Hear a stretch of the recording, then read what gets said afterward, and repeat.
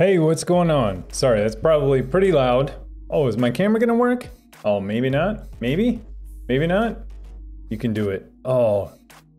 Oh my gosh, what is going on? Give me 1 second. There we go. Weird. So I just did like the craziest probably thing you can do before you go live, which is update your NVIDIA drivers, update your Stream Deck, and then I think there was an update for Spotify, and I was like, yeah, why not? So man, must be something with Stream Deck and OBS. For some reason it didn't switch to the correct scene. How's it going? Man, I feel so short. Like the last stream I was standing up and it actually worked out a little bit better. So here in a little bit I might stand up. Man, how's everybody doing? What are you guys working on? Happy Tuesday. It is Prime Day today too. And I was pleasantly surprised at some of the things, but we can get into that. Well, yeah, let me know. If you pick something up on Prime Day, let me know. I'll get to it here in a second. Let me see here. Let's see. Got to do some more adjusting. I think I'm getting used to standing up and streaming. I might do it here in a minute. I just feel so short sitting down now in front of here after standing. Penguin Airlines. Yes, you were first. So he was definitely first. You guys probably didn't see that message, but he definitely was. Hey, go do this. Gaudis. How do I even say that? How do this? Hey, thanks for the follow. Appreciate it. Welcome. But yes, for the record, Penguin Airlines was first. He just got off work. That's what he said. So, man, how's everybody doing? Takano, heyo, how's it going? Bread Puncher, that looks like a newer name. Pog, yeah, man. Penguin Airlines LO. I have a media-only browser that sits in a dedicated spot on my desktop and suddenly see Tim moving around. That was probably kind of creepy, wasn't it? HomeLab New, hey, how's it going? PC Geek. Okay, this is scary. Yeah, this was going into that one song. Yeah, if you tuned in right to the beginning of that one song, it did sound like kind of a creepy like horror music kind of song. I don't know. I didn't realize that until you said it. I was just like, oh yeah, it does. If you didn't hear the rest of the song, you would totally think it was like I was watching Halloween or something. Bread Puncher, just copped a PCIe network interface card after watching your pfSense video. Nice. Yeah, what'd you get?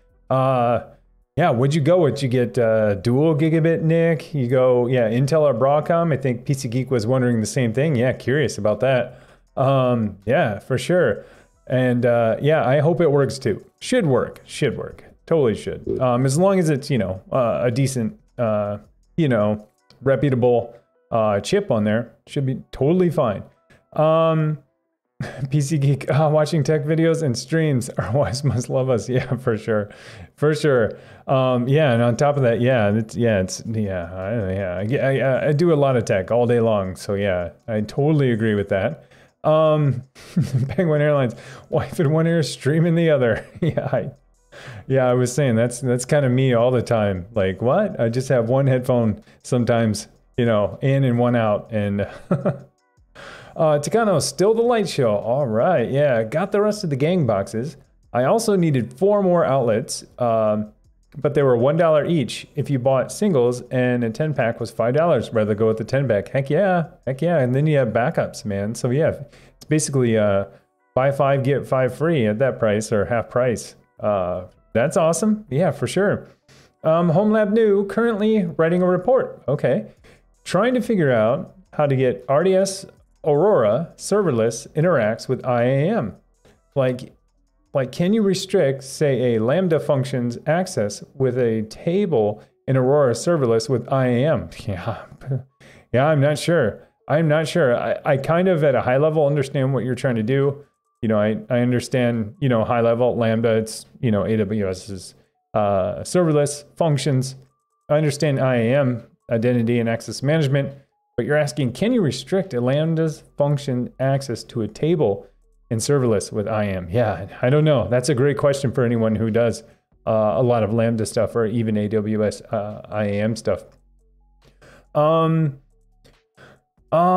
It's not super loud. Okay, good. Let me know if my audio gets too loud. I'm sure you guys, like, as soon as I come in, you're like, turn it down. He's yelling again. Hey, Rumble Tum Jum. Hey, thanks for the follow. Appreciate it. Let's see here. Bread Puncher, ahoy, a bold move. Yes. Penguin Airlines, about to go live. Choco upgrade, all dash Y. Yeah, it should be dash YOLO is what it should be. That's kind of what I felt like this right before I went live. I did it one time before and it went okay. It was like NVIDIA driver and OBS at the same time. I'm like, yeah, why not? Why wouldn't I do that? Because everything was working right before and I expect everything to work right after. Yeah, I gotta figure out what's, I think it's a Stream Deck thing. I think it's a Stream Deck, because that was the only thing I really, well, I mean, between OBS and Stream Deck, that was the only thing it said it was gonna update. I mean, my graphics driver. But I mean, what am I trying to say? Stream Deck has a plugin for OBS, and so maybe something didn't go right. I don't know. After I hit the button like 3 times, it finally went. Super bold, yeah. PC Geek, how's it going? Penguin Airlines, I just glanced at it and I'm surprised myself. An item I've been waiting for to purchase for a long time just hit a 30% discount. Yeah, awesome. I was kind of surprised this year more than other years. The other years are either that or they focus more on tech. But I feel like other years it was just like a whole bunch of random stuff. And it still kind of is random stuff. Like if you just go to their discounts page, and you're like, yeah, show me all your discounts. You're like, what are these things? Like, I'm seeing these hollow mice and all of these like weird tech products. And I'm like, oh, that looks cool. You know what I mean? I feel like a lot of the things I was looking at weren't things that I was going to buy. I felt like it was like, I felt like I was like on TikTok or something, just scrolling, wasting time, like looking at all these products, knowing I'm not going to buy one, but I'm just going to keep scrolling because they're all interesting to look at. But definitely good to get ideas. But I did see some decent deals. Like I saw, well, the one I'm still debating on pulling the trigger is the Ryzen 2600, I think. It's like $149. They sold out this morning of the one with this specific cooler. But then they have another one with a different cooler. It's like $140. I'm like, oh my gosh, that is so cheap for a Ryzen 5 2600, 6-core, 12-thread. I was like, whoa, man. Anyways, don't buy it because then it probably won't be there after the stream. No, I'm just kidding. But yeah, I've been, I guess I've been pleasantly surprised at some of the things. And a whole bunch of random stuff too, like, but random good things. The funny thing is, like, I preloaded my cart last night on Amazon. So I'm doing a couple of upgrades, and so I have like a couple of batches of things I need to purchase. So I put one last night and it was like, I don't know, this was like 11 o'clock at night. I'm like, should I buy it now or should I buy it tomorrow? I was like, you know, most likely a lot of this stuff isn't going to be on sale for Prime Day. And I was like, okay, I'll just buy it. Sure enough, I go into my previous order and I look at a couple things. They're like $10 cheaper. I was like, cancel, rebuy. Oh yeah, but yeah, I have another batch of things I need to buy, I think today after the stream, and we'll see. Yeah, a couple of pretty big upgrades.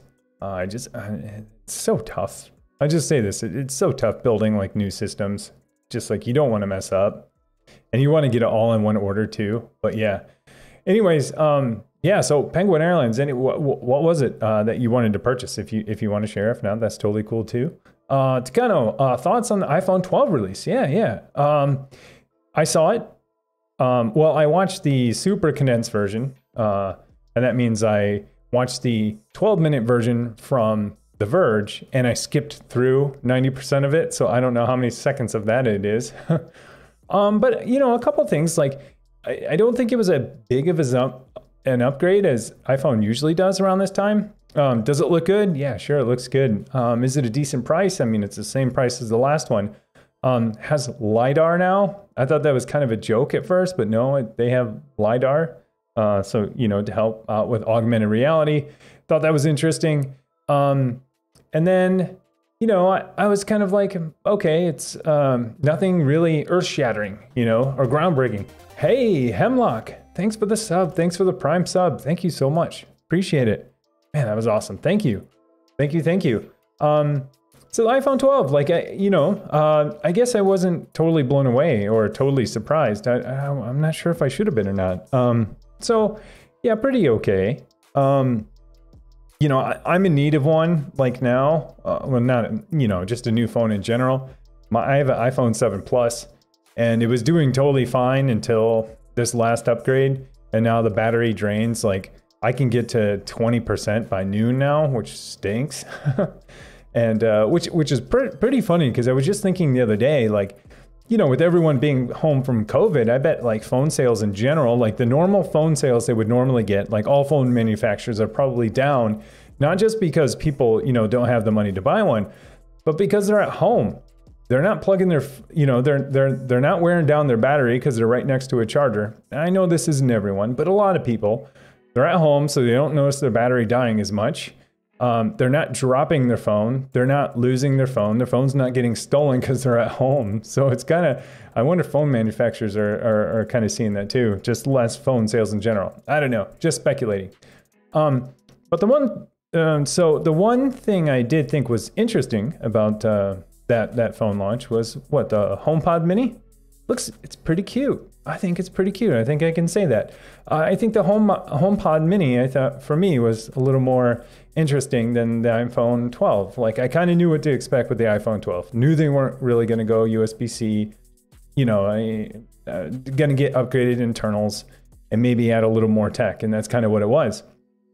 But I will say the HomePod Mini is cute. I'm going to say that it's cute.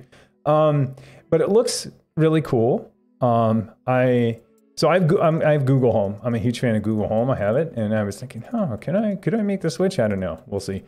But the interesting thing about the HomePod Mini is that, you know, Spotify isn't on, you know, HomeKit or Apple's, you know, Siri, whatever they call it, their voice assistant. You can't basically say play Spotify, which is interesting. It's either Apple. I mean, I know Apple and Spotify don't really get along, but who knows who's holding out? It's probably Spotify holding out on Apple. I don't know. They want something that Apple's probably not going to budge on, like most stuff. But yeah, I thought it was pretty interesting, to say the least. I am interested in the HomePod a little bit. I mean, I'm not a huge fan of Siri. I mean, I use Google Voice Assistant on an iPhone, so it's kind of in this weird mixed world. You know, and like most people, I use tons of Google products, you know, Google Docs, Gmail. So that's super nice on a Google Home. But I'm trying to figure out, you know, if maybe it'd work, because there are some things that work a little nicer when you have an iPhone, you know, with a HomePod or something like that. There are some things that don't work at all, though, if I went there, like my Nest, at least for now. So that kind of stinks. So I don't know. I thought it was interesting. You know, couple cool things came out of it, but no huge surprises for me. Shuckle Samurai, good evening all. Penguin Airlines, yep, 8 p.m. lunch. Totally lost track of time, man. That stinks.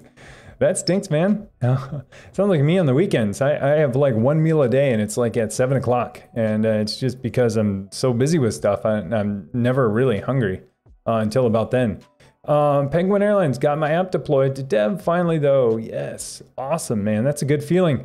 Bread Puncher, dual gigabit Intel EXPI 940 2PT. Nice. So dual gigabit. And so you're going to use this for dual gigabit, and you're going to use it for pfSense. Nice. Yeah. I think this will go good. I think it will go fine. Jath Brisk, dual 2660 V2s coming on Friday to finish my new server. Fun weekend project ahead. Yeah, that does sound awesome.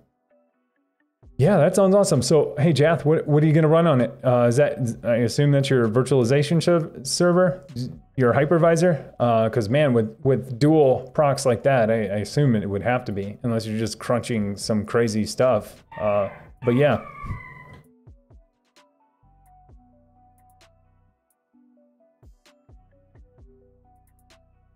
Sorry,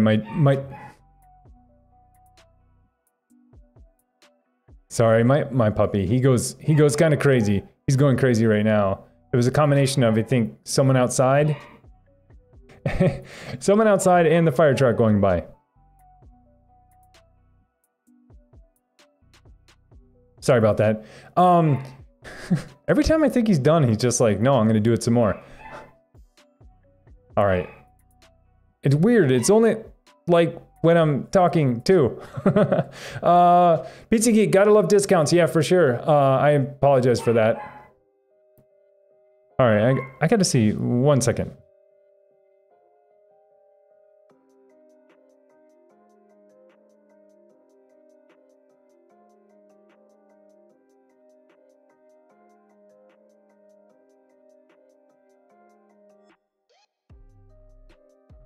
Sorry about that. Man, he never usually goes that crazy. Well, he does, not when I'm on stream though, usually. So anyway, sorry about that. PC Geek, gotta love discounts, heck yes. PC Geek, I set up Windows 7 VM on Proxmox and got all the... All right, I gotta get him. I'm sorry, 1 second.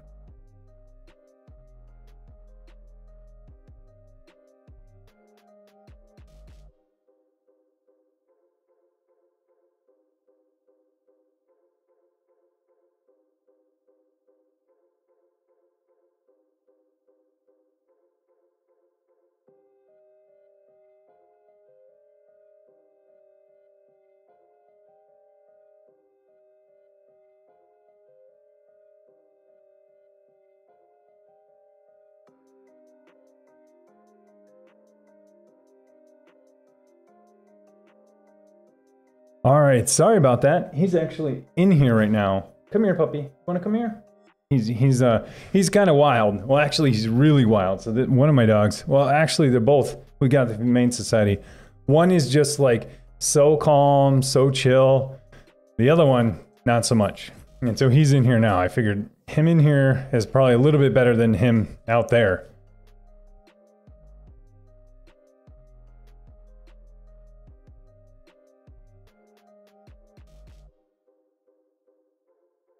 Here is the wild beast right here. He is so wild. He is so wild. Like, he looks tiny, but man, he is such a handful. He bites me, he bites my wife, he attacks me, he attacks a dog, he barks at everyone. And he looks so calm right now, but he is so crazy. But he's so good. So, yeah, that's him. He is such a handful. Anyway, sorry about all the interruptions. He's just, he needs extra attention. He has special needs. He really does. I guess I don't know, long story short, my wife did a whole bunch of research about him because the Humane Society told us a few things about where he was. So my wife went and researched him at this other Humane Society in Texas and found out all these things. And he's had a really rough life. And so, I don't know, we're trying to give him a good one now, but he's still really tense from his past life. But anyways, let's try this again. PC Geek, I set up Windows 7 on a VM on Proxmox and get all the drivers working in Spice for console, which is nice. Nice, man. I saw that stuff in Discord. I haven't done the Spice driver stuff. And I hear that definitely helps with video and audio and smoothing stuff out. But congratulations, that's awesome. Yeah, you were asking if I had ever done Windows 7 before. No, I think when I started doing Proxmox, I was just Windows 10 guest. And, I've only done a couple. So, I mean, I've only needed a couple Windows guests, and Windows 10 always worked for me. So, yeah. Tilburn, hello all. PC Geek, Newegg has the Zen 3400G for what? For the Zen 5 3400G for $139.99, and there's a $5 off promo code. Nice. PC Geek, yeah, thank you for telling me that. Hey, Zintra, thanks for the follow, appreciate it. Hemlock, yeah, thanks for the sub, I said that already, just making sure. Hey, that's super interesting. See, I'm new to the AMD world, and so I've been doing Intel for a long time, so the last 24 hours, I've become an expert, I feel on Ryzen. Not really an expert, but I've learned more about Ryzen 3, 4, 5, no, 3, 5, 7, not 9 so much, than I've ever even looked at before. So the G in it means it has the integrated graphics, right? And so that's something that kind of throws me off with AMD. And I think that, if I'm not mistaken, that 3400G, oh man, I can't believe I'm knowing these stats now. I think that one's the one, I think all the Gs in general, so I think that means they have graphics on board, right? And most of them, if not all, are only 4-core, 8-thread. And so I was looking at the 2600, and it's 6 cores, 12. Oh, it's a 5-core? Oh yeah, it's a 6-core. Wait, 6-core? The 3400G? Oh, see, I need to get on this. Anyways, the whole onboard graphics, not onboard graphics kind of thing, I get it. but I don't like it. I don't know. Yeah, I guess I'm so used to Intel, right? Where it's just gonna come on board. And the core count and everything's gonna be the same for the same product name. And so I've noticed that, yeah, that's what I was thinking. At least when I looked, all of the Gs were only 4-core. And that meant you got the onboard graphics. And so it meant 8 threads. And so I'm like, okay, that kind of stinks because I'm kind of building this other system. I need onboard graphics. I don't want to use any PCI Express slots. Like I only want onboard graphics. Maybe I've been spoiled with Intel for a long time where it just comes as part of the chip. I don't have to think about it. I don't have to think about G versus non-G. The non-G has 2 less cores, but it has onboard graphics. And then so you got to you got to make sure, yeah. All the stuff that comes with it. But I think I'm figuring it out. Anyways, that sounds like a good deal because what I was looking at was the Ryzen 5 2600 for $139.99. Then I realized, well, now I got to buy a GPU, and I don't want to buy a GPU. Not just because I don't want to buy one, because I don't want to use the PCI Express slot for a GPU. Anyways, got something planned, and I've just been mentally building this thing in my head for a long time, and then I started building it in my Amazon cart, and now I'm like, I kind of have to go back to the drawing board on a few things. Hey, yeah, thanks for spending those points. All right. Penguin Airlines. Oh, it's an air purifier. Nice. Blue Air, Blue Pure 411 2-pack for $160 was already on the top seller on Amazon for HEPA purifiers at $225. Dang, that sounds like a heck of a deal. Awesome. Congratulations on that purifier. I think we could all use some cleaner air. I have one that's in the basement. Oh yeah, man, you guys are fighting for lights. What are we going with? All right. Yeah, that one's a little, I need to work on that color right there. Especially the weird bracketing that's going on, or whatever it's called. Toastface Grill, iPhone hasn't done any groundbreaking in ages. Yeah, that I can agree with that. I can agree with that. I think a lot of, to be honest, not a lot of phones have, besides like foldable glass. Man, you guys are fighting for the lights. I like it, spending those points. But not a lot of phones have, unless it's like bendable glass or like something like that. I mean, most phones just, spec bump, more camera lenses, and then maybe, some additional features around either AR, tiny features, or tiny features around, image processing, which, some of them are doing it in the cloud anyway. So, but yeah, Hemlock, looking at my guacamole with my FreeBSD system that I have virtualized in Proxmox. Yes, nice. Sweet. Yeah, let me know how that goes. Penguin Airlines, I spent a lot of time in unlimited spaces now, so I've been feeling like HEPA purifier would be a really good idea. I think so too. And I'm glad you're able to find them. Man, you guys are spending those points. I like it. It's almost like a little party in here. Yeah, go crazy. But I'm glad you can find one. And glad it was on sale. Because they're kind of hard to find. I think in general, starting now, not only because allergy season, because everything COVID and people wanting to still have people inside, I think a lot of people are going to either install whole home air purifiers or buy tons of them and hook them up in their house so that they can maybe have people inside. I don't know. I'm speculating. John, guacamole works great for, yeah, I totally agree. Chicano, exact same opinion, like 5G has existed on another device, the League of Legends runs linear and everything in camera and minor updates. Yeah. Hemlock, nice. PC Geek, plus phone market is saturated recently. So many free offers from providers. Yeah, that's a good point too. Bread Puncher, I like the look of HomePod, but the no Spotify integration kind of sucks in my honest opinion. Bread Puncher, I agree. I totally agree. They'll be there, 100% they'll be there. Like it would be, I say that, I honestly feel like it's like either Apple or Spotify holding out on something. Because he even said like, oh, and we'll have other providers soon or something. We're working with other providers to get this working. And that was basically, oh yeah, that's Spotify. And I think they had to say that without saying it. So people are like, well, you're not going to mention Spotify? But yeah, I think it'll be there. And who knows? Apple could be just pushing their platform first, like they do with most stuff. But yeah, totally weird. Nero links. Yeah, guacamole is pretty frictionless. Yes. Hemlock. The remote client we have at my workplace doesn't support FreeBSD, unfortunately. Looking for another solution. Oh, yeah. Holy Merc. Hola. How's it going? Chicano. The leaked 120 Hertz Pro vision thing wasn't even a thing. Yeah, I never saw a leaked photo about that, about the 120 Hertz screen. I think you're talking about that people were, I don't know. Honestly, I don't even know. It's 60 Hertz now, right? Were people speculating it was going to be 120? Red Puncher, the leak prices weren't right either, if I recall. Yeah, I really didn't look at any speculation before this. But I will say, like, I know a lot of people complain about it still being a lightning jack. I mean, I have so many right now, I don't really care. Would it be nice to be USB-C? I think so. But my bet is that they're gonna go totally to plugless soon. And I'm just totally speculating, but I think Apple will go to plugless or cordless, phone, including charger, to where they don't want to alienate people twice. I honestly think the lightning jack on the iPhone will be the last port we see on it that you can plug into.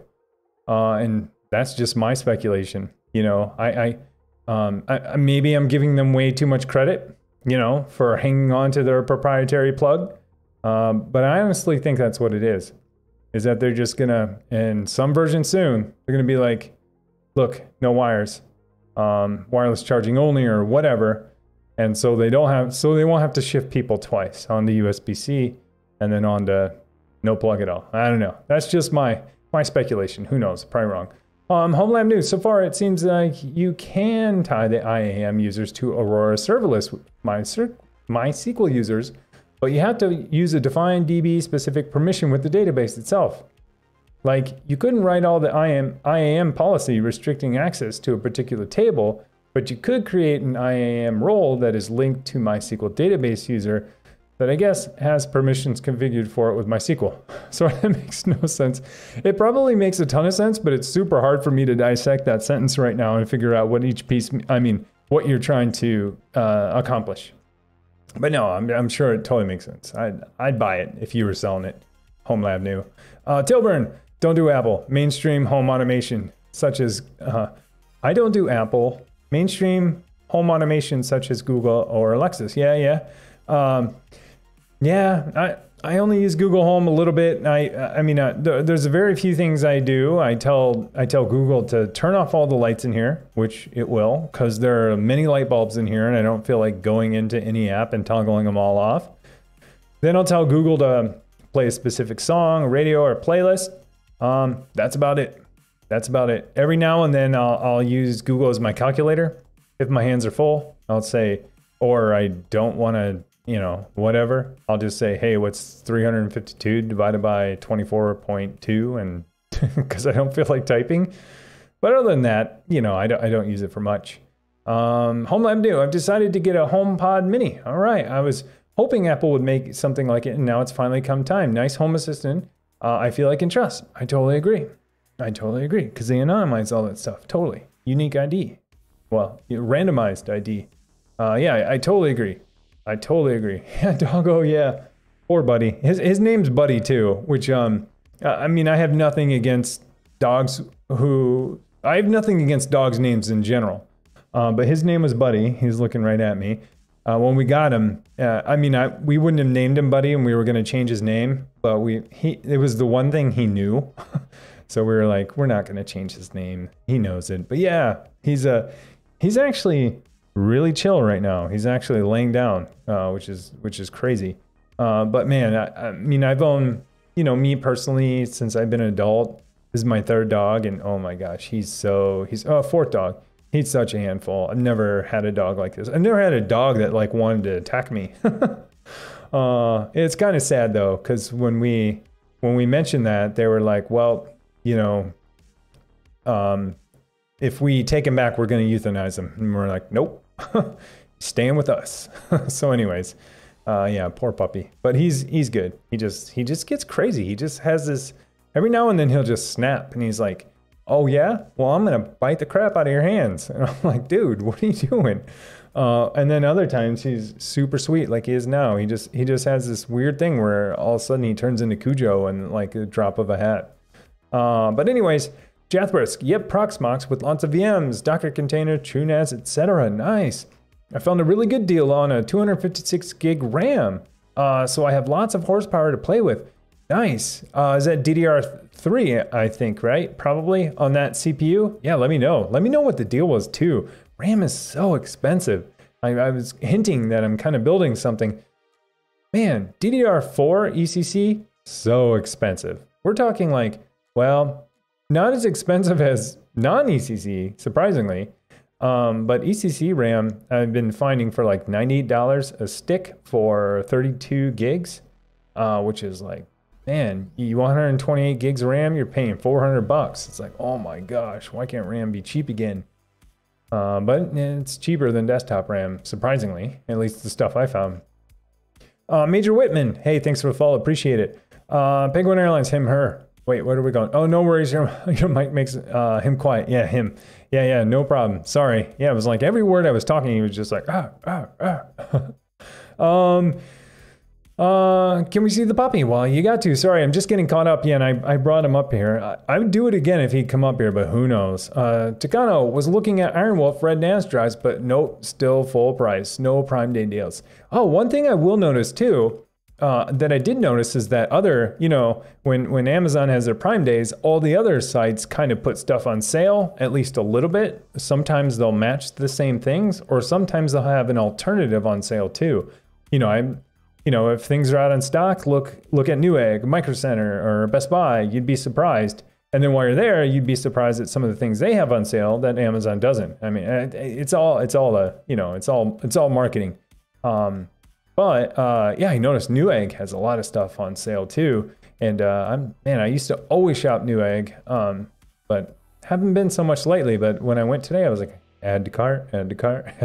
Didn't buy it yet. I have a couple carts floating right now. Micro Center, Amazon, and Newegg. Just need to pull the button. Let's see, PC Geek. Iron Wolf's like never drop in price. I agree, PC Geek. They did one time. I got them, I think in February. I bought my 8 terabyte drives and they were, I don't know, 50, 60 bucks off, which by itself was pretty good. But when you multiply that by, 8, that's a lot of money, or 6. I got 6 8 terabytes. So yeah, multiply that by 6, it's 300 bucks. Yeah, I totally agree.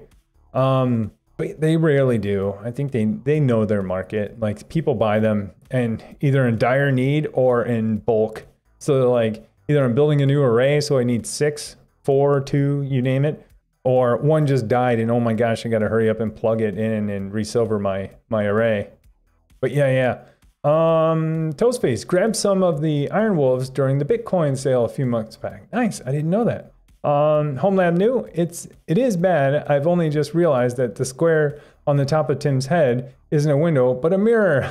Oh, back there? It is a mirror. Yeah, it is a mirror. Yep. Well, now you know. Yeah, it totally is a mirror. And now you can tell because the color's a little bit different. But yeah, totally. Yeah, it's kind of a weird place for a mirror, but my wife was like, yeah, we need to, when we shared this office, it was like, we need something over there, like a picture or something. And she wanted a mirror. So I was like, okay, we'll put a mirror. So anyways, it is. Otherwise, there would be someone outside with a bright flashlight right now shining it in. And actually, that's the reflection of this Elgato key light right there. PC Geek, maybe try your luck on Black Friday. Yeah, I totally agree. Totally agree. Might be another good time to buy too. I think I need to buy in between then. I don't think I can wait. But oh, you guys think Buddy's cute. I don't know where he is. Oh, maybe I can get him to come back up. I don't know. He does this thing where he'll sit right behind me and just wait for me until I pick him up, which it takes 5 attempts because he runs away every time, and then finally he'll let me pick him up. Oh, what breed is he? He's part Chihuahua, and we think he's part miniature pinscher. Not sure. I think we know he's a mix for sure. I think he's part Chihuahua just because, and then I think miniature pinscher just because the way his like chest is shaped. I don't know. It's a really weird chest. I've never seen a dog with a chest shaped like this. It's very, very contoured and just big. I don't know. PC Geek, eBay has some pretty cheap SAS drives. Nice. What size, man? Yeah, let me know. Takano, board I have only has SATA, and I'm out of PCIe lanes. Oh man, that stinks. So what else do you want to plug into there, Takano? Has SATA, and I'm out of PCIe lanes.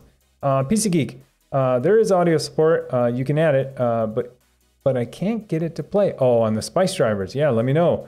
Hemlock, yeah, dude, love your videos. Hey, thanks. Sorry, just getting caught up. And plus, I'm probably real behind because I had to like track down my dog. Hemlock, we're starting to deploy Proxmox at MSP. I work at. It works. Great. Love it. Wait, MSP? As in the airport MSP? Which MSP? Because if so, that's my airport. And that would be awesome if I could say my airport uses Proxmox, but I don't know if that's what you mean by the MSP. PC Geek, Vega 11 graphics. It's a 5-core, 6-core, 3400. Yeah, 4-core. That's what I was thinking. Never mind, it's 4. Yeah. I did this long. Managed service provider. Okay, Penguin. Thank you. The MSP that I know is Minneapolis St. Paul Airport. So whenever I say MSP, I'm like, what? Anyways, yeah, just going back to the AMD thing. Trying to make something work. Maybe I'm trying to make it work too hard, but I'm building some somethings, plural, awesome. And I just need to make it work. Anyways, I got burned, at least in my head, with a plan I had. So I burned myself because I didn't do enough research on something I want to build, and just not really understanding that GPU or onboard integrated graphics didn't come with every Ryzen. That's what you get for being Intel, Team Intel for 10 years or something. Let's see here. Josh, Focus, how's it going? I used Proxmox on my home server for a few years, but it was overkill for what I needed. Now everything is on an Ubuntu server and Docker containers. All right, you just said, hey, no more hypervisor. I'm just going straight bare metal and then doing Docker containers. That's awesome. That is so awesome. Let's see here. Man, the Great Light Fight. Yeah, you guys keep going. Spend those points. Thank you for earning them. And also thank you for spending them. It is going to turn into Raven here. It was for a little bit. Toast Space Gorilla. All the tech's a bit boring. They're grasping for innovation. Yeah. Oh, yeah. In phones, I agree. PC Geek, Tim's neighbor's gonna be like, what's going on in there? Yeah, they kind of do. They kind of do already. Yeah, a few of my neighbors have been like, why are your lights pink and blue sometimes? You know, because I don't tell everyone what I do. I mean, you know, so I don't explain a lot to them. I have since, but a few times, one of the neighbors, she said, yeah, like why do I see your lights pink and blue sometimes in there? I'm like, oh, you know, I play games and stuff like that. As soon as you say that, they're kind of like, okay. And I was like, yeah, I stream too. And she's like, oh, really? And then like other people have kind of said it too. And then one time my wife, when she drives by, when she comes back home, she has to circle our block just because the way it's laid out. And she's like, here's what our house looks like when you're streaming. And it's just like, you know, a dark house, and then, you know, these two windows that are, you know, one's, well, now they'd be green, but one's pink and one's blue. I was like, hey, you know, people know that there's some serious business going on in here then. Penguin Airlines, yeah, like the scan lines are weird, but like the color, it's my favorite, orange pineapple V8. It's like, oh, okay, yeah, on the lights, awesome, yeah. I gotta tune it a little bit. It's a lot of peachy orange pineapple, like you said. Thank you. Yeah, I have some tuning. There should be a little more orange in there. I think those two should be orange, and the rest should be kind of pink, like a big sun in the middle or something. I don't know. I don't know what I was going for. I do have one called America. I haven't rolled out yet. I can actually show you and change it back, maybe. I don't know, but it's a red, white, and blue one. I haven't rolled it out yet because I can't really get the red, white, and blue like working all that great. Don't worry, I'll change it back. This one's called America. That's America. I haven't rolled this one out yet because I can't get the white in the middle or the red to look that great. And now that I look at this, I realize it's backwards. But yeah, I'll figure it out. So more to come on that. Shuckle Samurai, is it possible to assign ports after pulling the Rancher container onto Ubuntu? I followed the instructions on Rancher site to persist, but the ports didn't assign. So is it possible to assign ports after pulling the Rancher container onto Ubuntu? I think it is, and I think the PC Geek linked something on this too. It's not easy. It is possible, and so like yeah, it's kind of a pain in the butt. But the PC Geek linked something in Discord. It might even be in the Rancher channel. Is possible. Not fun. Not fun. So if you just did it, I would just say kill that container and spin one up again. But yeah, not fun at all. Yeah, because when you do that the first time, it configures more than, it configures more than just that Rancher UI. It's also configuring some load balancers, configuring Kubernetes. I think in their quest to make it super easy, they didn't make that piece really easy to be able to change it. So rip my points, you only have 4K left. You can change it all day. You can change the lights all day, Takano. I think you have plenty of points. See here, Shuckle Samurai, you could just remove and redeploy the container. Oh yeah, PC Geek, you followed up. Yeah, I think you can, but then I think what you linked, there might be some additional configuration you need to do. I always have a hard time finding that post too, and I blame it on Rancher's SEO, but I should have that somewhere where I can easily refer to it, because I can never find it again every time someone asks. Takano used to be up to 10K when he first added the lights effects, and which is why I'm broke. Yeah, you did spend 10K on it too. That's when it was at 10K, and I was like, it's a little high. I should probably drop it down a little bit. Yeah, John, it was 10K, I promise. And I was like, that's too much. But I had no idea. I guess I should have a better idea. But the point scale, there's some scale based on whether you're a sub or not. I don't know. I left it all default Twitch. I figured their defaults were pretty sensible, and I wasn't going to go turn some knobs until I understood what all the knobs did. And then I figured, you know what? I'll just drop the points instead. It was easy move for me, because I'm like, I mean, if you guys want to spend 1,000 points, do it. 10,000 shouldn't have to wait that long. You know what I mean? Like, I think you'll earn 1,000 just being in the stream for this one. HomeLab new. I am 22 points away from being able to change the lights again. Yeah, just speaking of. Let's see, Toastface Grill. I'm not a big Apple fan, but Lightning port was best port. Hey, I think it's okay too. I have no qualms with it. I think people are, people just want some consistency across all their stuff, so that, when they grab a USB-C cable for something else, it'll just work there too. For all the things, for basically charging, you know what I mean? You can grab one charger instead of two every time. You can put one charger in the car or in your backpack instead of two, for all the things. But I do think they're going, once they go portless, I guess what I'm saying is I think they're holding out because they're going to go portless, and no sense of moving people twice. Let's see, Takano. It was called like ProMotion and stuff.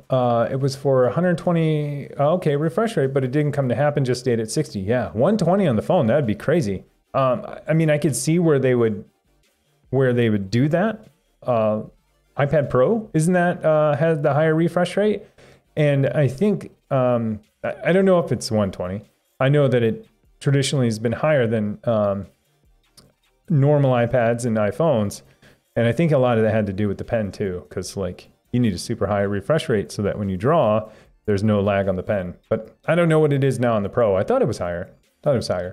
Penguin Airlines, I think that's crazy though, given how they already use C on their laptops. Yeah, I totally agree. And they use C on their iPad Pros. Also, the latest iPad Pros also use C. I just have a feeling that like they don't want to move the phone to C too, because I have a feeling they're going to just be like all wireless or something weird. Let's see, Josh Focus, Neuralex, I haven't really used it yet. I need to sit down with it at some point. Sorry, lost track of that thread, probably because my dog was going crazy. Yeah, let me know if that's something you need help with. Penguin Airlines, whatever, I'm not an Apple consumer. Yeah, I kind of am in some regard. I mean, I'm just Apple, Google, Microsoft, whatever, Linux, you name it. It's hard to be you know, all in one, or all in with one company, because like so many products I have do so many different things, or do things a little bit different, or do things a little bit better. So, hey, John, thanks for sticking around, dude. Appreciate it, man. Have a good night. Home Lab New, don't worry, it makes sense. It makes no sense to me either. Shulka Samurai, I'll try again, just not sure what assigning the ports. I'm copying the code straight in. All right. Piece of Geek, sure they aren't being used by something else? Oh, you guys are trying to figure this out. Love it. Bread Puncher, now that Portainer has updated past version 2.0, would you consider making a new installation deployment guide considering the installation has changed a fair bit, Tim? I'm not sure, and hopefully it hasn't. I think the one thing that I saw that changed was just the YAML file that you point to. And I'm a little bit disappointed that it did change, because I verified with the creator of Portainer 4 times. Are you absolutely sure that this is not going to change when you release 2? And I'm not saying change ever. I'm just saying the install process, because I'm working on something and I would like to do it along with your launch. And then he said, absolutely not. Nope. We're going to change only the YAML, and that's only behind the scenes. Everything will be the same. And so I noticed that 2 things have changed, minor things. So will I make a new tutorial? Probably not, only because the things that did change, I updated in the documentation. And so that's kind of tough. I mean, I just did that thing like a month and a half ago, I think. So no, I'm bound by time. I barely have enough time for 1 video a week. And so I'm definitely not going to recreate content because a couple of things changes.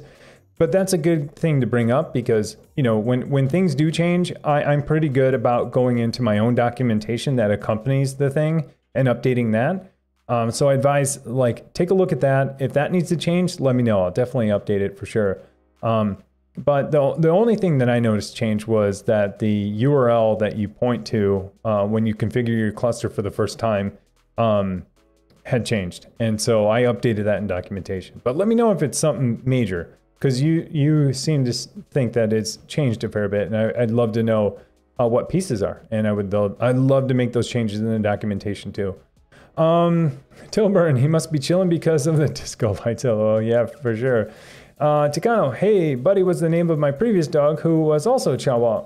Feisty little dogs, they are. Yeah, and just again to clarify, nothing against the name Buddy. I just like, I wanted to name him Vim, because I have a dog named Nano, and I had a dog named Pico, and so I wanted to name him Vim, but his name was Buddy, and that's the only thing he knew and understood, so like I couldn't change it. But anyways, but yeah, he's pretty wild. But I agree, feisty dogs, and he's got, man, I won't go into it, but man, he has this, I forget what the instinct is called, but whenever he sees anything moves, he fixates on anything moving, and then he runs to attack. So he's like a super good guard dog, even though he's small. Like I'm scared of him sometimes, because he bites the crap out of me sometimes. Neuralinks, since you have experience with Rancher, can you give me a rundown on why Rancher is nice? I test Rancher out and I don't see any advantages over running Kate's normally. Yeah, good. It's a great question. If you run Kate's normally, I think you're in a good spot. Most of the people, and even me for one, have a hard time spinning up Kubernetes in general. Just getting Kubernetes spun up, bootstrapped, and working. So obviously Rancher helps you do some of that. Rancher also, as you saw, has a GUI. Some people like GUIs, some people don't. And sometimes it's nice to actually, have a GUI to validate some of your YAML before you submit it to kube control. Hey, Neuralinks, thanks for the follow. Appreciate it. Welcome. So there's that. So yep, I get a lot of forms and validation to fill out YAML before I submit it to Kubernetes and to kube control. Rancher also makes IAM, or authentication, super easy. And so that's not something I've touched on yet. I did a little bit, but that's only for the GUI. But you can actually, do some deeper access management with third-party system, Active Directory, Azure, all that stuff, which they give you really easy. So that's more on the enterprise side. Then there's, I mean, what else is there? There's the built-in. So they have the built-in CI and CI for both GitLab and GitHub, which is kind of a nice feature. Don't use it myself because I build out my pipelines individually and I don't want to vendor lock into Rancher, if that makes sense. You've been around for a while, you can kind of see why I always say separation of concerns, but a lot of that has to do with vendor lock. I don't want to get vendor locked into a certain thing or do something only a certain platform provides and do it their way, because then it's hard to migrate off. I mean, that question came up today in our Discord. Like, why don't you just install Docker right on Proxmox? And while I know I can, I don't want to do anything directly on Proxmox that's going to keep me on Proxmox any longer than I have to be. Not that I'm going to go anywhere, but again, like, it's this whole idea of like, I don't want to do one-offs and configuration. So anyways, and then on top of all of that, like, Rancher makes configuring managing multiple clusters fairly easy, and it's cloud agnostic too. I mean, if you're in a cloud right now running Kubernetes, they're giving you a UI to manage it, to see health, and to just basically they're giving you a UI over Kubernetes. But each one of those UIs are also provided by that cloud provider. So Azure has one, GCP has one, AWS has one. But if you want to be cloud agnostic, Rancher helps you do that. And it will help you to deploy it into multiple clouds, or do hybrid cloud, deploy some at home, some in AWS, some in Azure, some in GCP, a little bit of each, and move them around. And so, yeah, so it does a little bit of all of that. So it's kind of like, an orchestrator for your orchestrator. So not only is it a UI, it does a lot of those things. And there's tons of things it does too that I'm not, either I don't use, I'm not aware of, or just can't think of right now. But it's, in general, it helps you spin up and manage Kubernetes, I think, fairly easy. And so, yeah, if you're familiar with, getting Kubernetes up and running, and then managing it all, and you have visibility to it through a terminal, yeah, it's super, that's awesome. Might not be a good fit, but if you want to do any of those other things I talked about, that's where I think they shine. Okay, so Tilburn, but yeah, thanks for asking. No, I don't think a lot of people have asked that specific question. A lot of people usually, pit it up against Portainer or anything else. But yeah, that's kind of high level why I would choose for anything, I guess, to manage my Kubernetes cluster. But yeah, great question. Tilburn, I eBayed a 256 gig DDR4 ECC 8 sticks for $680. Hey, that's pretty good. That is good, because like I was saying earlier, I was looking at 32 gig DIMMs of ECC, and they were $98 a piece, brand new. And so, I need 8 of those to get to 256, which be $800 brand new. So 680 sounds like a deal to me. Jathbrisk, I got a 16x6 gig kit of 1066 DDR ECC3 for $240. Hey, that sounds like a great deal too. I need 32 gig sticks. I need 4 32 gigs and probably DDR4. So that's what's killing me. Is the density, and the what am I trying to say? The density and the class or whatever, DDR4 versus 3. It's so expensive. PC Geek, I've been buying from Newegg since like 2004, I think. Yeah, me too, for a long time. I think around there, same spot. I was, actually, I probably did a little bit before that too.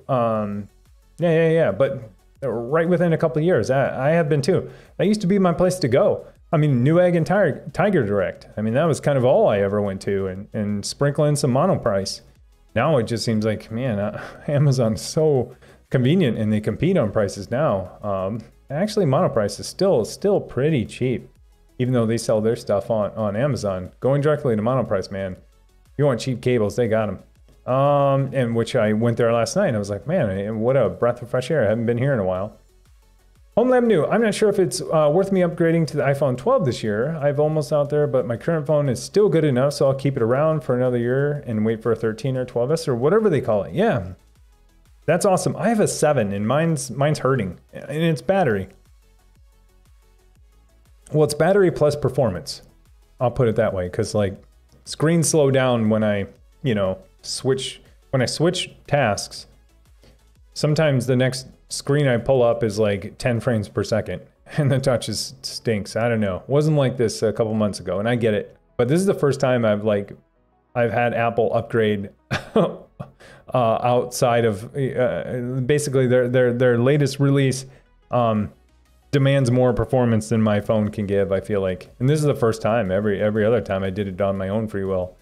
Takano, it was for SAS drives. I don't have another slot to put a SAS card in. Oh man, that stinks, man. Yeah, that stinks. MSP, all right, managed service provider. All right, hello, your neighbors are wondering why you're changing the color every 8 seconds. Yeah, I think at this point, they're kind of like, sometimes it's green, sometimes it's pink, and sometimes it's blue. I think they figured out the color pattern, but yeah. Well, actually I have new neighbors now, so they're not used to it. So yeah, feel free to change them all you want. Let's give them a warm welcome. Tifu Gate. What's the difference between Heimdall and avocado? Avocado. Are they sort of the same or different? Starting to mess with both. I don't know avocado. I know guacamole, but I don't know avocado. But if you're talking about, I'll talk about what Heimdall is. I mean, it's basically creating a super lightweight, and I'll use this term loosely, dashboard for sites that you care about. And so, basically creating a bunch of icons to put on a web page. The cool thing about Heimdall is that it can actually, if the service you're pointing to supports it, pull in data for those buttons. So like on Pi-hole, I can see how many sites are blocked. On Plex, I can see how many streams are currently being streamed or transcoded. And so depending on the app and depending on the service, you could have those icons kind of light up. I mean, think of it like widgets on phones, right? Widgets are just a quick way to launch an app. And now widgets can bring back some data. Well, that's kind of what Heimdall is, I think, trying to do in the browser for your HomeLab services. Avocado, not so sure. But if you're talking about guacamole, that's just a big gateway to remote access into all of your machines in one centralized location and from a browser without any plugins. So hopefully that helps. Penguin Airlines. I went to a conference out of town once and was walking towards the Airbnb when I saw blue lights 40 floors up and asked my wife, I wonder if that's where we're headed. And it totally was. Nice. Yeah. What an awesome welcome that would have been. Yeah. Neuralinks. The only thing I wish that exists on iOS is Termux for Android. Yeah. I don't know it. I don't know what Termux is. I assume is it the way you can run Android on your phone or Android terminal? I'm sorry, Linux terminal. Kayla Rain, hey, I haven't seen you in a while. Hey, I have a big ask for you if you're up to it. Can you make a new Rancher setup video since 2.5 that makes installation requires moon phases, virgin sacrifice, and installation Docker is not recommended. Kayla Rain, so I updated my documentation. The only thing different about 2.5 is you'll need to pass in a privilege flag now. That's the only thing different that I've noticed, and the only thing different in their documentation. I don't recall them saying not recommend. Well, let's put it this way: the Docker installation they say is not recommended because it doesn't give you high availability, and so it's not recommended for production, is what they're basically saying, and that's been there from the beginning. But for me, I enjoy the simplicity of it, and so and I don't need high availability yet. And so, I've always just recommended the Docker way because it's the easiest way to get started. However, that's not to say that people might not, want, or people may want high availability. They may want multiple nodes for clusters. And so the single node cluster using Docker for me was like, hey, you could run it in copy and paste command, right? And so that's the quick way to get started. But let me know what you mean about it being super difficult. Like they added the privilege flag, and maybe that's just what you're missing now. I don't know that I would remake the Docker version of it, but there might be some more stuff coming. I'll just leave it at that. But yeah, let me know, because if there is a problem, I'd love to update my documentation too. Neuralinks, I think the preferred way is installing a kube cluster now. There are a couple of ways. Yeah. Neuralinks, where's the documentation? So there's a couple ways to get to it. One, it's in my GitHub. So if you go to my GitHub, I have a repo called YouTube videos, and every single YouTube video that I've ever done has some kind of documentation.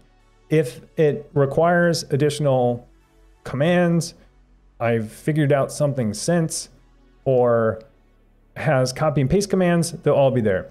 If it's not and it's just me talking, probably won't be much in there. And also, if there's something in there that you need to fix or would like to fix, definitely open a pull request. I mean, someone opened a pull request on it the other day, and I love merging in people's fixes for documentation. I love it.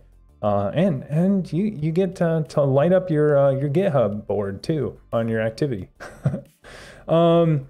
Kayla Rain, I'm with you. I gave up on it. For me, it was too complicated for what I need to do, so I run Portainer. Yeah, totally agree.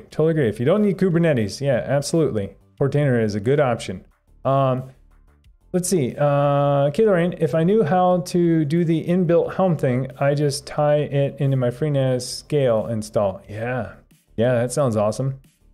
Yeah, totally agree. That sounds awesome. Oh, and that was one of the other reasons I was gonna mention about using ranchers too, is because they have their, I mean, for better or for worse, they have their own app store using Helm. That's, as you guys have seen with traffic, is them tying their app store to a certain version of a Helm chart, which then is tied to some version of some app. But anyways, long story short, they give you a quick and easy way to install Helm stuffs too. Penguin Airlines, save ELAX for when you get a cat. Oh, Emacs, yeah. Emacs, yeah, for sure. Yeah, good one. Yeah, I will. I still want to use Vim though. And he is full of vim and vigor. This one, I thought it was a perfect name, but like I said, I couldn't change his name. Yeah, here he goes. He's gonna go wild. Pinot Noir Superstar, Vim and Nano. That's awesome, dude. Yeah, need one named Ed. Yeah, totally. Just totally random name like Jeff. Like, hey, this is Vim, Nano, and Vim, Nano, Pico, and Jeff or Ed. Yeah. PC Geek. Yep, you can tell I've worked 9.5 hours today. Yeah, man, that's a long day, man. Man, take care of yourself. Get some rest, dude. I haven't seen you in a while too, so I'm glad to see you. It's funny when I don't see people's names in Discord or Twitch. After a couple days, I'm like, I wonder about that name. Like, I've never met any of you or know you, but I know your names. And so when I don't see names, I'm just like, hey, like I was the other day, wonder if Penguin Airlines is okay. And then I start to think, like, how did he get that name? Like, is it like, is that from South America to Antarctica? There's an airline that will take you there. And yeah, anyways, I know there's really not, but that's where my brain goes. Oh, here we go. Mega Man's team. Like it. I'm thinking of getting a file server. All right. I'm unsure if I should do Proxmox and run TrueNAS as a VM or just do TrueNAS. It will be Plex. I also am wondering if it's possible to have a pool of all my Steam games. Puppy. Now he's doing the hopping thing. He does this other thing. Come here, puppy. Come on. Come here. Come on.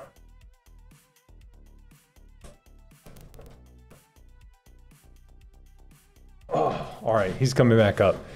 This other thing he does this hopping thing. When he wants things done his way, he'll just start hopping, like jumping, like 4 feet up in the air, as high as he can possibly go. He's not used to all this. But let's see here. Also wondering if it's possible to have a pool full of my Steam games, but can the graphics be run from a separate PC, or will I need a GPU pass through and the Steam games on the PC? Wow, this sounds like it's going to be kind of an advanced configuration. So let me put it this way. If you want, so if this is going to be your, let's kind of break down like what you're looking for. Like I think you're saying like you want a file server, right? So you want some network attached storage. But on top of that, you would like to have all of your Steam games on it, which would be over the network. Like your library would be over the network. And then the graphics can run from a separate PC, or will I need a GPU pass-through to Steam to stream games for the PC? Yeah, this one's kind of complicated, and so it's kind of mixing a lot of stuff that I've done before. So if you really like, if you want a super advanced and kind of complicated setup, you can do what I did, which is what I do. I have, you know, a bare metal server, and then on top of that, I have Proxmox, and then I run virtual machines. In there, I do have a Windows virtual machine that I have a GPU pass through from the server down to the guest. And then so I can stream Steam games, I can encode video, I can do anything you could normally do on a desktop PC within a server through that video card. On top of that, I do also virtualize FreeNAS. And then so the way that I've done that is create a FreeNAS virtual machine. I have a HBA controller that attaches to my disk array, but attaches to disks. And then I pass that whole entire controller through to that guest, which is a virtual machine, which is FreeNAS. And so if you're wanting to do all that, one, that's a huge thing to take on, especially since you're saying, hey, I want to get a file server, you don't have one yet. You can definitely do it. But I think, you know, I think you got to just kind of think about, yeah, what you want out of it. And if what you want out of it is just a file server and maybe some lightweight virtualization, I mean, just going plain FreeNAS might be a good way to go, because in FreeNAS you get, you know, jails and plugins, so you kind of get, you know, virtual machines and kind of get containers. But if you want to do virtualization, so if you want to flip that upside down and not have your file server or your NAS be your hypervisor, and then you can do what I do, and it gives you a ton of flexibility. And it's on top of KVM and it's Proxmox and everything like that, and you get to pass stuff through. I don't know if that's even possible on FreeNAS, never tried it. So to answer your question, is it possible to have a pool full of all my Steam games? Kind of. So if you want to do in-home streaming, you can do exactly what I was talking about there.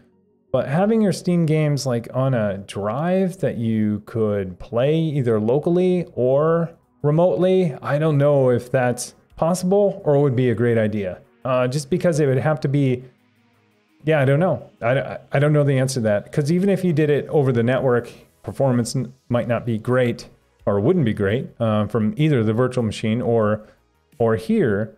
But if you wanted to stream everywhere, that's a different story. So, yeah, I hopefully that kind of answers your question. Yeah, there's a lot going on in there. So I'm sorry, I'm just trying to dissect it. So at the end of the day, if you do want to stream, use Steam in-home streaming and stream those games to any screen in your house using the Steam app or the Steam Hub app or whatever it's called, yes, you will need a video card in that machine that's doing the streaming, just like you would on your desktop machine, right? You can't just use integrated graphics, stream the games from your desktop PC to your Apple TV or whatever your other device is and expect really good graphics or performance in general. So if you're planning on do that, I mean, you should treat that virtual machine as if it's a PC sitting on your desk. However, it just happens to be virtualized inside of a server. So, you know, same kind of requirements, same kind of thought process, you know, and specs you would need for something like that. I don't know. Hopefully that answers. And if you need clarification on stuff, yeah, shoot me more questions. CompuKid, I just installed Rancher 2.5 while I followed Tim's video, and the only issue I had, yeah, the privilege switch. Thank you. Yeah. I just flipped mine over to 2.5 last night too, or 2.51. I saw that roll in like the next day or something. Let me see, Neuralinks. Why not just run ZFS or Ceph on Proxmox instead of avoid the NAS entirely? There you go, you can do that too. Because it's not really designed for that. I'm kind of, I mean, yeah, I said it already in this stream, but I kind of, I have my buckets of capabilities I want from systems I run, and I let what I think my preference is run that system or provide that capability for me. And so if I want network attached storage, I go to FreeNAS to get my network attached storage, and I only do network attached storage from FreeNAS. Might be iSCSI, might be whatever, but Samba shares or NFS, whatever. But it's going to be my storage over the network. So I don't use any other features, jails, plugins, all that stuff. They're probably like, oh man, why not? But I don't. Same goes for Proxmox. Just want a hypervisor. Not going to use anything else in there but a hypervisor. And I kind of do that same thing all over the place. Pi-hole, DNS, right? I think it's a super great DNS, an ad blocker, does a lot of great things. And so I know there are other products out there that can pull in block lists and all this stuff, but I feel like for me, it's the best, DNS ad blocker I can use. And so I use that. And I don't use it for anything else. Like I could with DHCP, but I don't, because I have a DHCP server on my firewall that I think it handles it a little more integrated than it would be on Pi-hole. So anyways, it probably makes it overly complicated, but to me, in my head, it simplifies it to dedicate a role to this service or machine or container and let it just do that one thing. It's the whole like once and well thing in my head. But anyways, hopefully that helps. Neuralinks. I think the nice thing about Proxmox is you can just manage it on the CLI. Set up an Ansible playbook to ensure setup consistency. I like it. Yeah, I need to do some more Ansible for sure. I regret setting up my network on Unify. Have to do everything through the GUI. That's unfortunate. You can't use the CLI for Unify. Do they have a CLI? I don't know this. I don't know it. I assume they did. Like you can SSH in and stuff. It's probably their own DSL like it would be for Cisco or anyone else. But yeah, curious.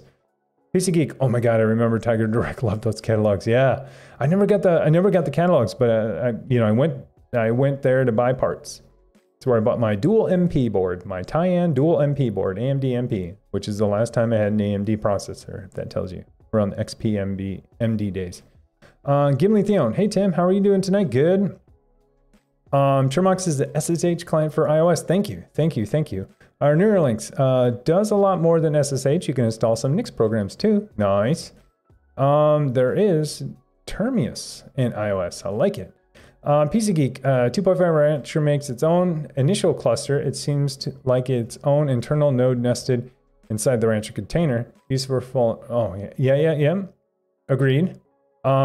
Useful for installing TCP traceroute, for example. Yeah, I like it. Tilburn, temps on my Quanta 2U with dual E5 2678 V3s run super chill at 43, 60% load. Yeah, that's pretty chill for sure. I installed IPMI tool on Proxmox, and I can control the fans through BMC IPMI2 in-band command. Super convenient. Nice, Tilburn. Yeah, PC Geek linked something earlier in Discord on how to, program or change the fans on my 710, which I need to do. And also, I was thinking about containerizing that script. I mean, I give that full credit to that Reddit post, but I was thinking about containerizing that script because I don't want to just run scripts on my stuff. I want it to be in the container, and it's all over the web too. It does it all over the iDRAC, I think. But yeah, anyways, yeah, that's awesome. Super chill. It seems like at full load or 60% load, 43, seems pretty good. Ed is the original Unix editor. Okay. You guys are, yeah. I could say, yeah, it is. Or is it? Or seems like it could be. It could be. That could be a troll. Because, editor, Ed, I don't know enough about Unix. I'm going with, not really. That's a tongue sticking out. That seems like something Takano would just be like, yeah, totally is, dude. Penguin Airlines, yeah, I was not really okay, lol. Incidents like crazy at work, wife had a car accident, etc., but it's all getting better now. Man, that sucks, man. Nothing, yeah, ruins your day or all your plans like a car accident. Been in a couple in my life, and it's just like, man, just sucks. Sucks in a lot of ways. But also just because, man, now you gotta find a plan B for everything. Penguin Airlines, regarding my username, I came up with it many years ago when I was trying to come up with an IGN that didn't have any numbers, but was unlikely to be stolen from me as I grew it on additional platforms. I like it. Yeah, I like it. Still a couple of sites. It has been taken on over the years, and I get a bit salty about it. I chose it because I was getting really excited about Linux at that time, so penguins were on the mind, and I always found the irony to that source of humor. Penguins would make the most motivated. Penguins would make the most motivated. Oh, that's awesome. Yeah, super awesome. Man, that's surprising that your name is taken at some sites, because it's pretty original to me. Airline pilots, because they could get paid well and fly. Plus, I really like to fly and ride motorcycles myself. Awesome. Yeah, that's, I've never ridden a motorcycle. I want to. I mean, I've ridden dirt bikes, but never like, you know, a real motorcycle. I've done mopeds, dirt bikes, but that's awesome. That is awesome. Yeah, thanks for sharing it. Now I know the secret behind Penguin Airlines. And now I'm gonna go squat at every new social site. So anytime you see Penguin Airlines is taken, this guy right here, I'll be charging for squatting. I wouldn't do that. Gimli Theon, I thought it was a reference to the animation film Madagascar or something. Mega Man's team, thanks for the advice. No, hopefully that makes sense, and hopefully it wasn't just me just kind of rambling. But yeah, let me know if you have more questions. Gimli Theon, Tim, you have 2 GPUs in your main server, but you need 2, or can you pass one through multiple VMs or containers? Currently, I have 2 Proxmox servers right now, and I have 1 card pass through in each server. At one point, I did have 2 cards in one server, but I moved them apart because one's going to be deprecated soon. It's just running one workload that still needs to be there. And so now I have 1 card in each server. I did have 2 cards in one server, but you can't pass one through to multiple. So it's 1-to-1. So I had 2 Windows VMs, 2 video cards, and they're both passed through to each of them individually. But yeah, now I moved one. But yeah, it's super fun stuff. But now one's on the Windows virtual machine, and then after this last video I did, one's now attached to my Kubernetes cluster so that my Docker containers can use my NVIDIA video card for their workloads. It's kind of crazy, but it works out pretty good. So only does my Plextran coding for now, but I'm interested in finding other containers to add to there. And it's nice to know that now that if I have one that requires or can use the NVIDIA, plugin container, it can. So. Killer Rain, having storage over the network for a Steam library would work pretty well. Nice. I just need 10 gigabit network cards set up to pull as an iSCSI target. Oh yeah, it'll work just as fast as an SSD then. Yeah, good call, an iSCSI target, for sure. That would. If you had 10 gigabit, yeah. Penguin Airlines, IOPS sensitive things can be problematic here, but a lot of things would work well over high speed link to iSCSI. Yeah, that's a good call. I use iSCSI, but mine's not 10 gig. But yeah, that's a good call. Because then you can do block storage and just treat it like a hard drive. I like it. Mega Man's team, good to know. My secure gift. What topic tonight? It's everything. It's everything. Whatever people want to talk about, my secure gift. What do you want to talk about? iLoot, check out LAN cache, monolithic for Steam caching on your local LAN. Yeah, I have looked into it, and they have a Docker container too. Yeah, which is pretty cool. They've been developing that thing for a long time, but I have looked into it. They do have a Docker container. I thought about doing something on it at some point, but I was like, how many times, do I have a bunch of people here who need to install Steam games? I thought it'd be cool as a topic, but then I started thinking, like, how practical would it be? For me to do it, and I was like, guess not. Maybe sometime though. But yeah, it's super cool. I didn't hear about it until, I don't know, maybe 6-7 months ago. But it's been out there for a while. But yeah, thanks for reminding me. I need to look into it again and see how it's evolved. Gimli Theon, Unify has SSH as far as I know, but it's quite limited, and it depends on which Unify software you're running. Dream Machine is running on Unify OS. And that's more of a limited than older Edge OS, where most products are based on. Thank you for sharing that. Yeah, I've been thinking about getting more UniFi stuff. Unfortunately, that kind of stinks about not being able to automate stuff with a CLI over SSH probably. But yeah, hey, Josh Focus, thanks for the follow, appreciate it, welcome. Eva 3311, I'm not sure if I called that one out, but thanks for the follow, appreciate it, welcome. Sorry if I didn't see that earlier. But yeah, that's good to know. I've been thinking about getting some more UniFi stuff. We'll see. The PC Geek, you could containerize it, but it needs access to the IPMI device.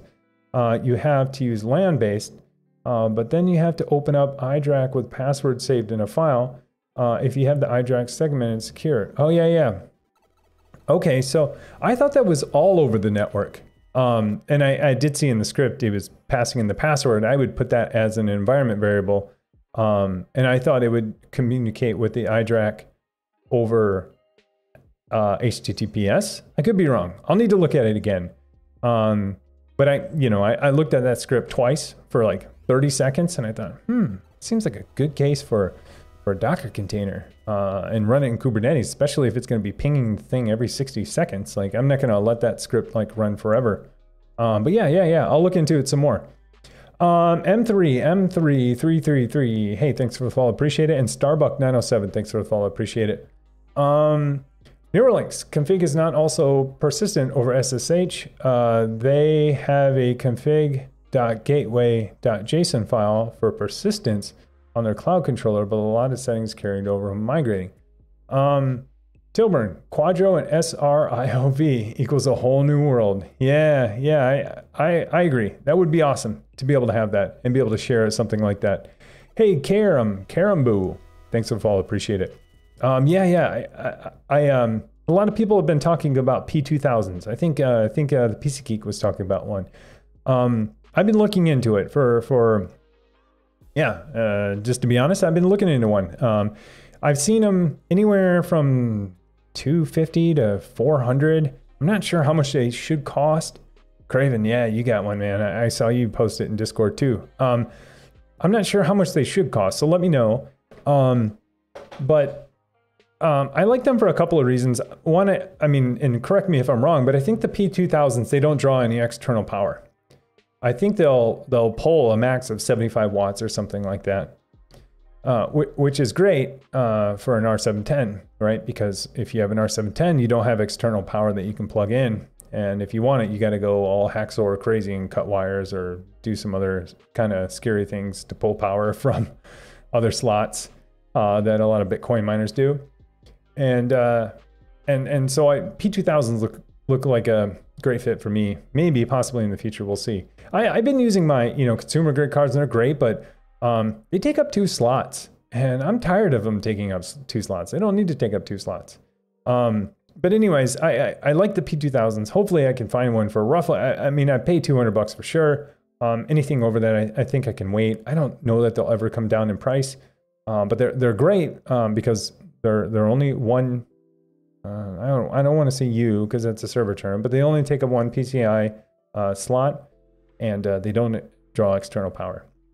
And then you get all the don't you get SRIOV with a Quadro? So yeah, that also sounds interesting to me too. So yeah, correct me if I'm wrong. But Neuralinks, if you want to divide the GPU, there is NVIDIA vGPU, but it costs a ton and the support is limited to a couple of Quadro cards. Yeah.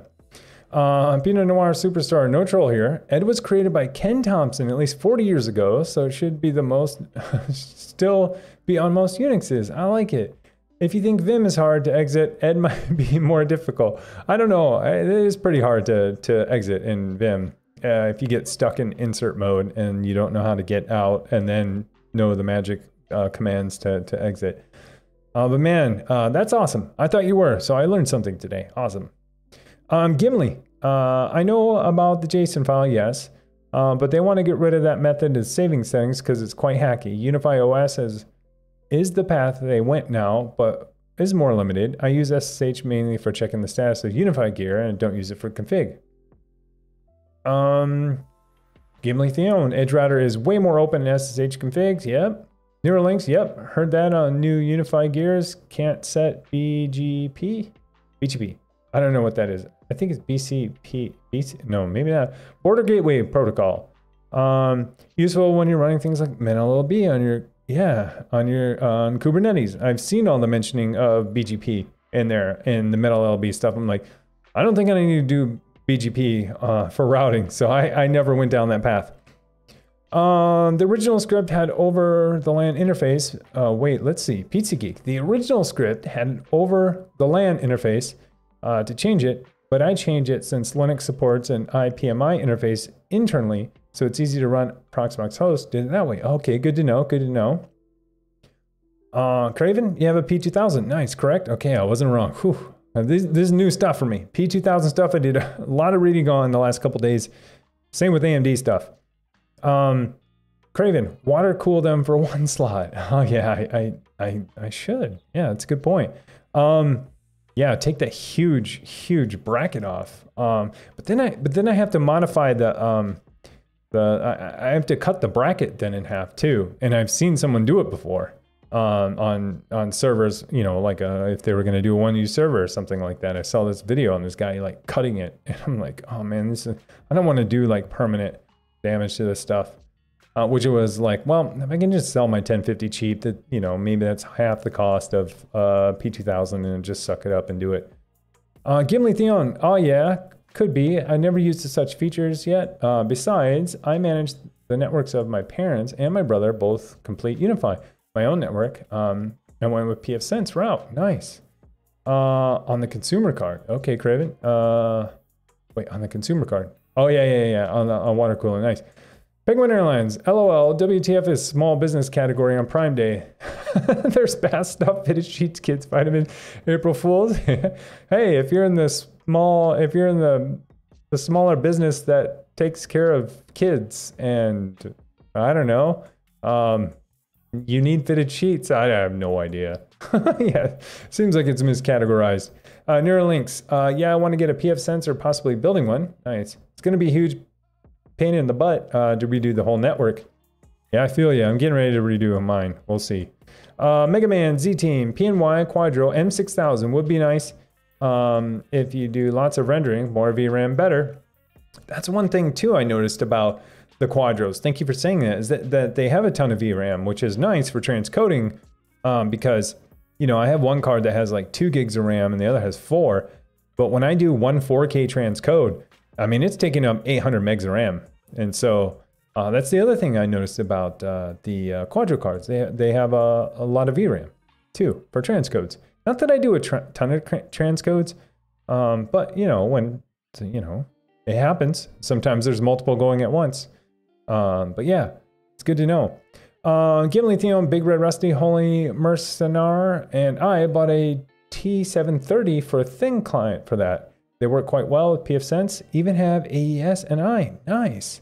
Yeah, you have to link up this T730. I haven't seen it or heard of it.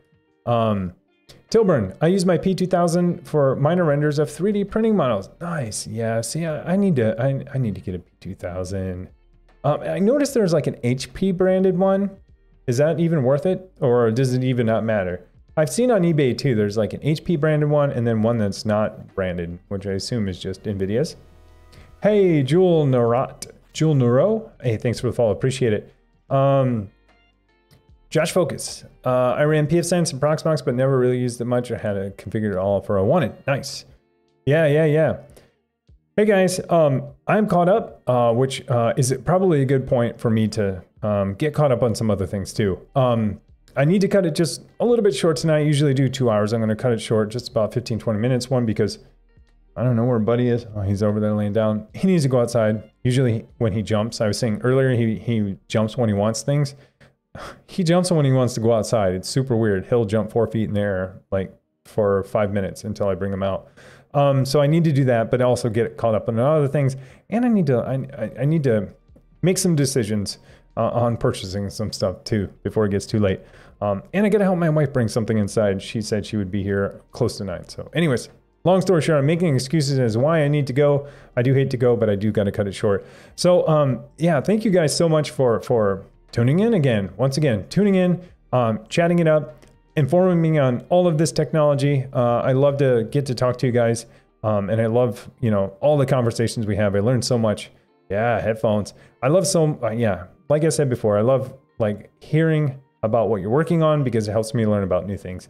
It helps keep me fresh. If you are new here and you haven't yet, I highly encourage you to join the Discord server. We have Discord server. Most of these folks are in the Discord server already. Some of the conversations that I was talking about happen also in Discord server. So if you ever hear me say like, yeah, you know, Penguin Airlines or Craven, I heard that earlier in Discord, that's what I'm talking about. The channel's open, welcome to all. The server's open and welcome to all. And we have all different kinds of topics. So I encourage you to join. Pretty awesome server, pretty tame too. I love it. I mean, we got, you know, over 1,000 people and we've only had one incident. Now that I say that, we're gonna have more incidents. But anyways, and it was a minor incident. It was like nothing. So anyways, long story short, that's not important. What is important is that, like, if you think it's something for you, we would love for you to join. I will be back on Thursday, same time, 7 Central, and yeah, we'll go from there. Hopefully you guys find something awesome on Prime Day. It's not over yet, and I think it's going on tomorrow too. Correct me if I'm wrong. I think it's going on tomorrow too. I thought they said the 13th and the 14th. I'm hoping that a lot of the things that are either sold out or not available now, they'll restock or they reserve some stuff for tomorrow. I'm hoping that's the case, or I hope they have new sales on things tomorrow, that they didn't pull out all the stops today and they do it tomorrow. And I also encourage you, like I said earlier, go check Newegg, go check Best Buy, go check Micro Center too, because they're kind of doing the same thing. And they're expecting some of the limited availability things on Amazon to sell out, and they know you're going to look somewhere else. And so a lot of the things on there that I've seen, those AMD processors, are elsewhere for the same, if not cheaper. So anyways, there's a little nugget for you. Hey, thanks so much. You guys have a good night, and I will see you Thursday. Thank you so much for everything. Appreciate it. Have a good one. Be good to each other.